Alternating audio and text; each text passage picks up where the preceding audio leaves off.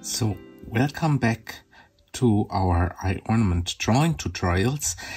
Today I want to talk about layers and what you can do with them in iOrnament. So you see at the moment I'm using them to safely draw a pattern in the background while not having to care about the foreground, and perhaps this is one of the main motivations you want to use layers in iOrnament. And the layer model in iOrnament is a pretty simple one. You have 3 drawing layers that are stacked on top of each other, and you simply choose in which layer you are drawing. So you access the layer menu by this layer button here, and here you select which of the layers you actually choose for drawing. So for instance, if I go to the lowest layer, that is below everything I did so far, you can say I want to add some very dark and transparent color in the very background. And you see this now happens in the 3rd layer, which is even below my glitter that I've chosen before.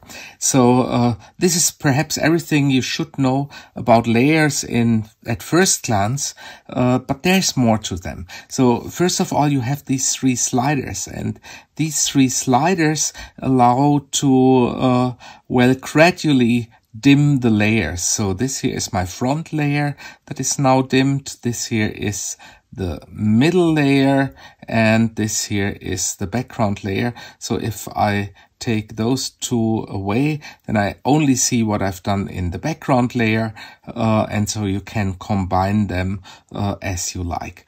But you see this little extender triangle here, and here is a whole world hiding, and I want to show you at least a first glimpse of what you can get there. And one of the major choices that you have here is this color setting. So you see you have 3 settings. You have color, effects, and mode. And today I also want to talk about the color setting, because the color setting allows you to post edit your colors. So let's go to the glitter layer here and change the saturation of the glitter layer. So you see I can go to a very dim saturation and to a very fully saturated version. I can control the darkness of the glitter layer, and perhaps most importantly, I can control the hue of the glitter layer, and by that you can really go to a completely different color appearance of what you've done.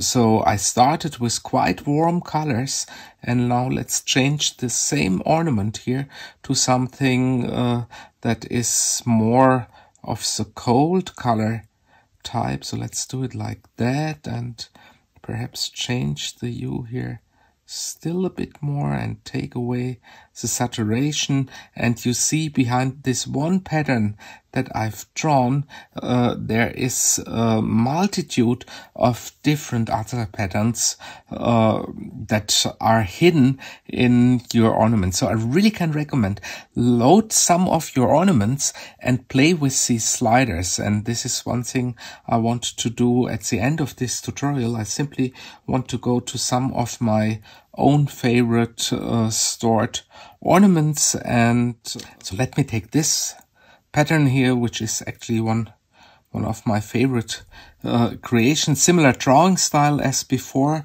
So let's play a little bit with the color sliders of that particular creation, and I think it's drawn with the 2nd and 3rd layer here. So let's go to a more warm color here. Let's make it more saturated.